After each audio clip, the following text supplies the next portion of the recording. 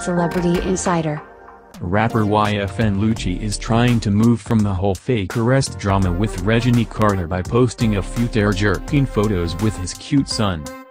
The rapper took to social media where he shared a few pictures, and he is hugging and squeezing his handsome boy as they sit in a luxury car. Reginae is sitting next to her boo in the photos, but her face is not really visible.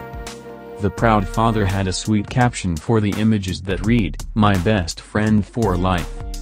Not that long ago, the rapper shared a cute post with his son sleeping in his arms and made him this beautiful promise, "Ma do wait vacan to give you the best life yunjin #liu." While most people are happy to see a proud father bond with his young son, others want him to take care of the child's hair. A few are even bashing Reginae for not stepping up as a stepmom to the little boy. One concerned fan asked, "Why does the baby's hair look like that? His BM really couldn't do that his hair before she sent him to his daddy's house.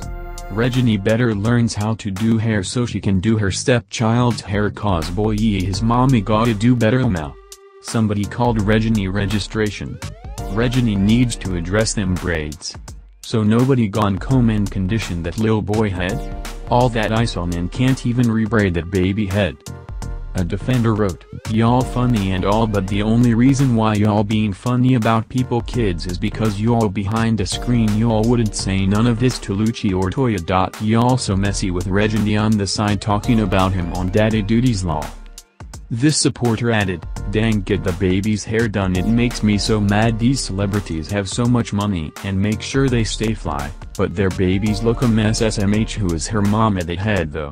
Nay should do that baby hair. Her mom's busy, probably somewhere working hard. Poor Reginae, she is always getting dragged."